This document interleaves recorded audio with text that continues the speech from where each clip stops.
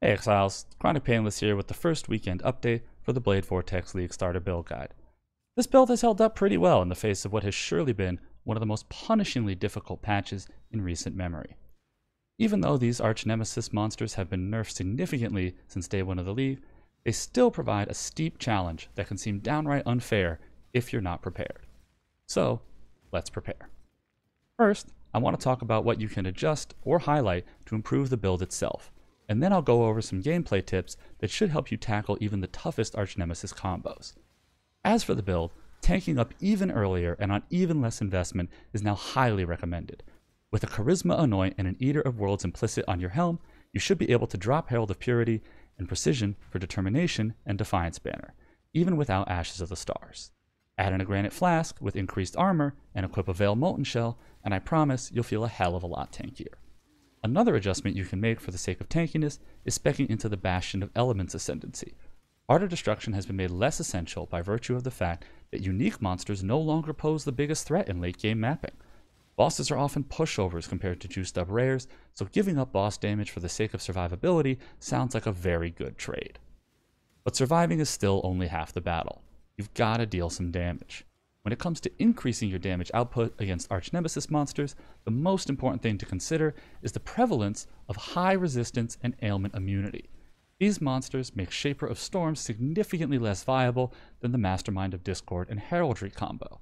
Not only are shocks less effective than penetration when monsters have more than 0 base resistance, many monsters can't be shocked at all. Thankfully, exposure prevention is still only available as a map mod and can simply be avoided.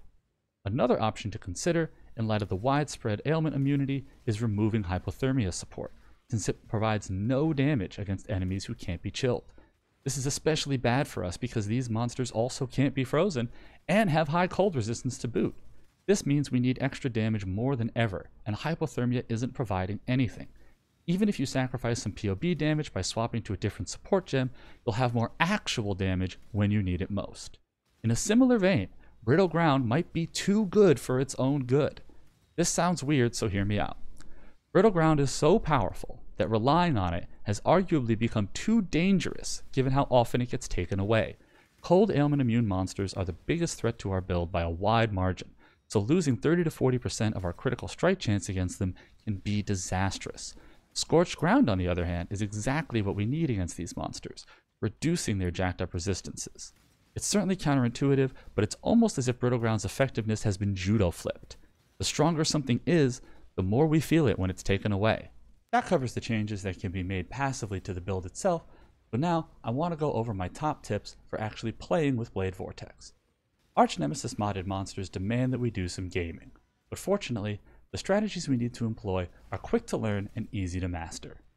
This league has truly stressed the importance of two aspects of BV Elementalist and Occultist playstyle that I've touched on before. Number one, the importance of cruising at 10 blades, even while casually mapping. Because Blade Vortex's damage scales exponentially with the number of blades you have out, maintaining 10 blades is essential to avoiding a massive reduction to your damage output. Thankfully, this is easily achieved if you remember the importance of your skill duration to CO generation ratio. For a more in-depth explanation, see this section of my video from patch 3.17. To summarize, as long as you generate 4 Unleashed Seals in less than half of your skill duration, you should be able to maintain 10 blades while only casting once every few seconds. Once you practice this a bit, the timing becomes second nature, and you'll find yourself naturally falling into a comfortable rhythm and absolutely blasting through maps. I can't stress enough how much this can change the way the build feels to play. The second aspect of the playstyle that has been stressed is the importance of letting your Veil BV do the work for you sometimes. I've said before in previous videos, but I'll say it again.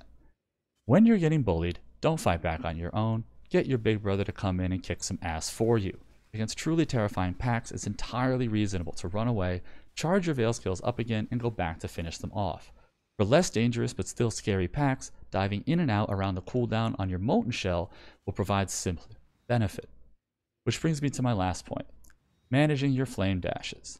The days of mindlessly spamming spacebar to go fast are over, and we must now save our flame dash charges for gap closing and escapes only. In other words, don't use flame dash to travel. It's now exclusively a combat mobility tool. The primary way we want to utilize Flame Dash in this context is to get us to the monsters we've aggroed before they can start launching attacks. It takes some getting used to, but often the best way to survive against a pack of monsters is to dive right into the middle of all of them so you can start freezing and killing them as soon as possible. We also want to make sure we're saving one Flame Dash charge for defensive purposes whenever possible. Blinking out of danger is a huge part of the gameplay that Archnemesis monsters are meant to necessitate, so don't be frivolous with your Flame Dashes and get caught with 0 charges. Learning to play around this cooldown and your Molten Shell is a bit of a process, but once you get the hang of it, the game will feel almost as easy as it did before patch 3.18. That's all for this video, but stay tuned for more updates as I continue to unravel the mysteries presented by patch 3.18. This build has been a ton of fun to play so far, and I am certainly not done yet. So good luck out there, BV enthusiasts, and as always, stay painless.